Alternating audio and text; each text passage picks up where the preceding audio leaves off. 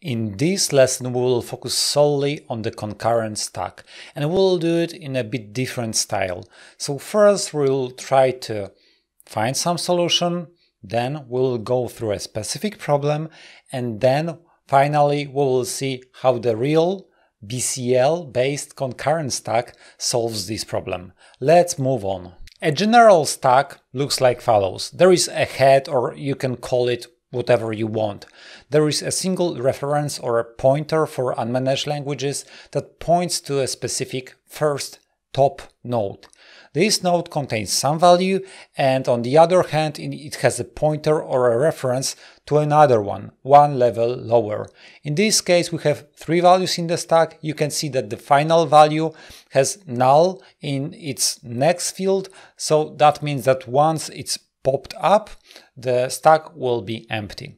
The very same rule is applied to a general construction of a concurrent stack. Basically, it has a single head and then it is followed by a linked list of nodes. Every single node holds the value and a pointer or a reference to another node. Before we dive into algo and the problem, let's recap the interlock for a while. The first and foremost, interlocked provides us methods to do read, modify, write, meaning like read the value, for instance, increment it, and then write it back in an atomic way. So every single interlocked, whether it's compare, exchange, increment, decrement, add, is translated to an assembly log that logs a specific CPU cache line for x86 architecture. Again, there is a specific overload, meaning interlock compare exchange, that can work with references. So if you create a class, for instance, node class, you could come up with the idea that I can use interlock compare exchange and then just swap the references atomically. Having this said, we could think that, yeah, hey, potentially, maybe we can even implement our own version of a concurrent stack. So let's do it. Our own concurrent stack will have some differences. The first, it will be named just a stack, that's just a naming difference. But next, the push and pop methods will accept a node object. So that's a bit different from the BCL concurrent stack, because for the concurrent stack that is provided with .NET, it accepts the value, the generic type parameter t for push, the same for pop. We do this kind of change just to observe one behavior. You can think of it like, okay, if we were implementing it in a bit different way and we were accepting t value, then we could use some kind of pool or a cache for objects that could just store the node and reuse it over and over again. Basically, what we don't want to have in here is like additional allocations for pushing the object on the stack. So from these two choices, either accepting node or having a kind of like a pool for nodes, I just made this one, and we will accept node for push operations and we will return a node for pop operations. So again, it's a really simple algorithm. We just accept a node, set the next to the head, and then in a loop we will try to do interlock compare exchange. Why do we use a loop? Because there might be another thread that wants to access the head and swap the value. So the algorithm works as follows. We read the head, store it in the next, and then we try to replace head with this new node. Once we are done, we know that the push happened. If we are not done after one spin, we need to spin again. Again, for a regular, like a healthy production ready code, we would put some spin weight in here, and probably we would just write one if that can check it at the very beginning without going into the loop, because we might be in a case that there is no that much pressure put on the specific stack.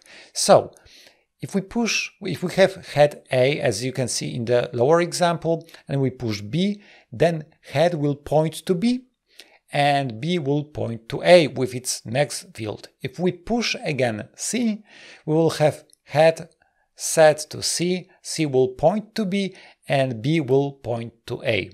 That's just a regular stack. You just push on top of it and pop it. The pop operation is quite similar. We are using two variables in here, node and next. So first we will just read the head to node variable. If it's null, we will return null. Basically, head points to nothing. There is nothing in the stack. We will just return null. Otherwise, we will remember next, because in the last line, we will try to interlock, compare, exchange the head with the next. And that's basically the popping behavior.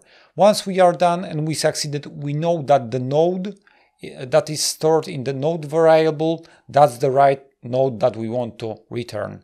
Again, that's like try to swap till you make it. And again, for production ready code, you'd put probably if at the very beginning and provide some spin weight to do not starve CPU. Let's take a look at the second example that just represents what pop does. So if we have head being set to C and C points to B, B points to A, if we pop, it will return the node C, and then the head will point to B, which points to A. If we pop again, it will return B, and head will point to A, and if we pop again, it will return A, and head will be set to null. Every other pop will return null unless another thread, another worker pushes something to our stack. So far we know a lot. We know how to use interlock, compare, exchange.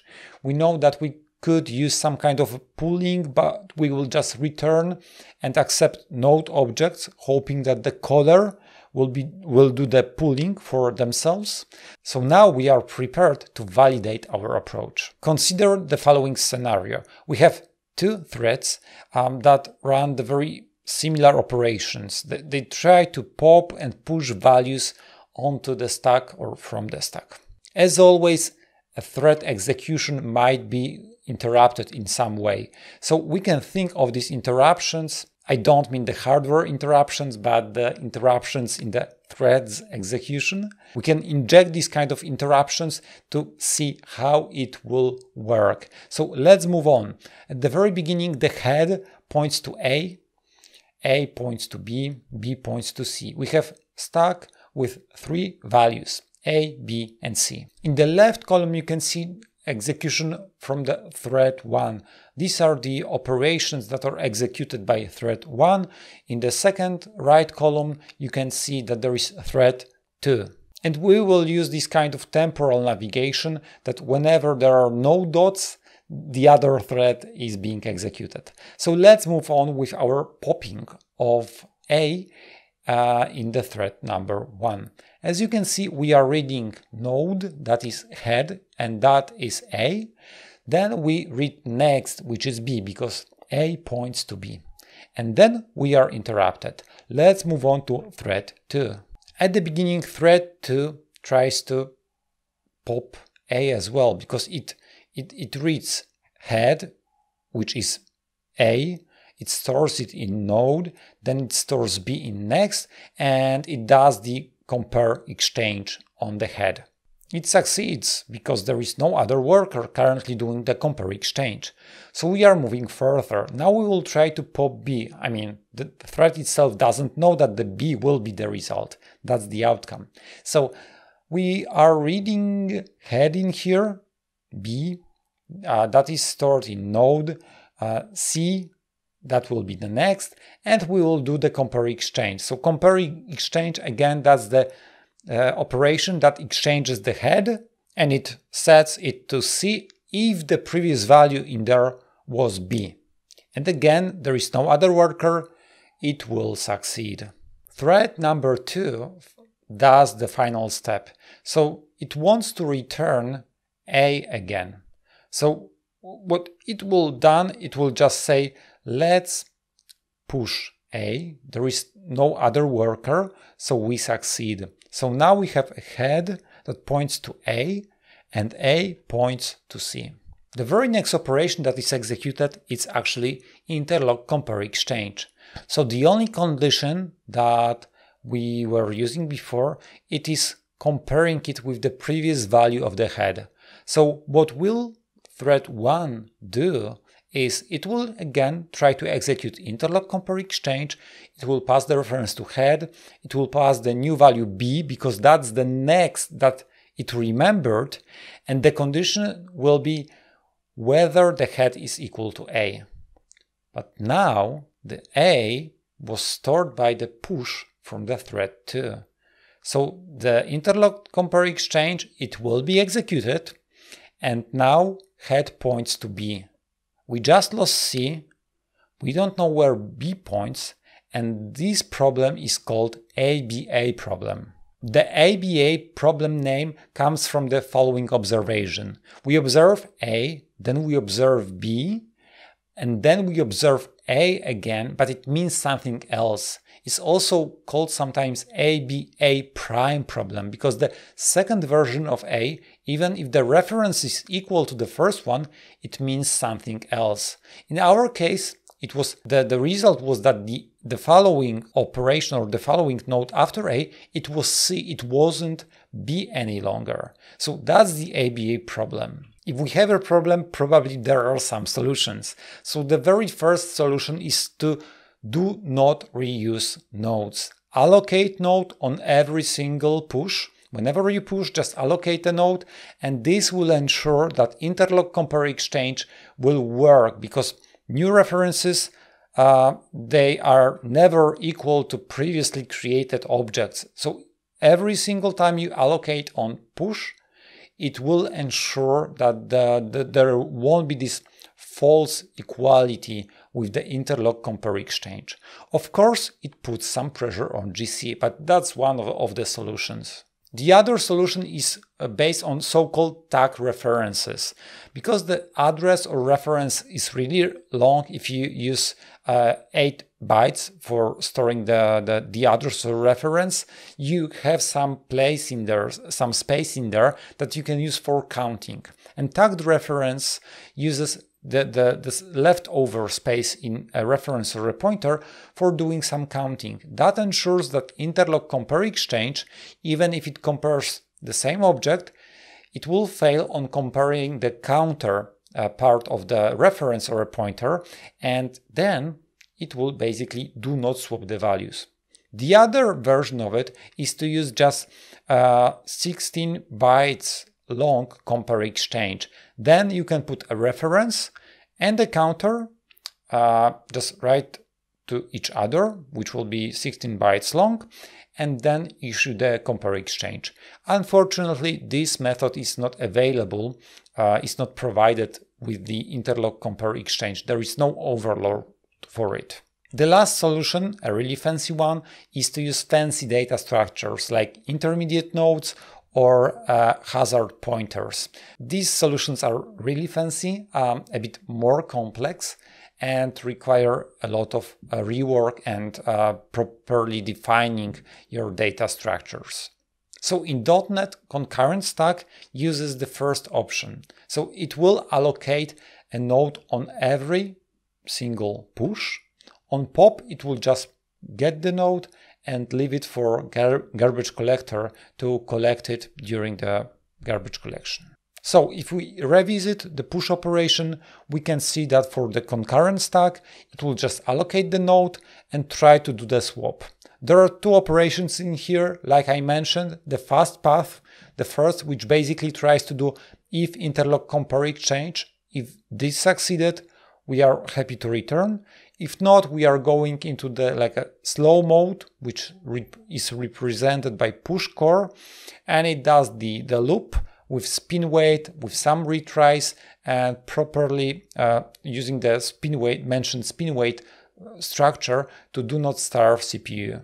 The pop operation, it just pops the node, and as soon as it's popped, it is just left for garbage collection. So actually there is not that much to see in there. So let's sum up what is ConcurrentStack then. That's a thread-safe stack implementation, basically last in, first out. It's based on a single linked list of elements. We have this head points to an element, that points to another one, and finally the last one points to null. it has this kind of lock-free adding. There is no locking in there, but this requires some GC because we are allocating objects after all. And the last two methods that are worth to mention, push range and try pop range. These methods are optimized for range operations. So whenever you want to push multiple items, it's always better to use push range because it will create the list up front and then it will swap the head in an atomic way only once. If you push for each item, push, it will require multiple interlock operations, which again puts a lot of pressure on this data structure and may be harmful for the overall performance of your application. After bringing up the summary, let me bring to the table a few more considerations. So for instance, you may come up with the idea that the concurrent stack is a perfect data structure for a pool of objects, because once the object is pushed on the stack, we can pop it and it's warm because we know that it's in CPU cache, so that's a really good behavior and really good property for a cached object because then it can be reused again. From the other side, if we use it frequently, there is a lot of pressure on the head. There is a single field that is operated on, so we constantly do the interlock compare exchange head. This might bring a lot of pressure for your application. So the final step, as always, do a lot of benchmarking and especially a real case. You may write an app, you may try to write a benchmark, but do something and measure it before you decide what to use.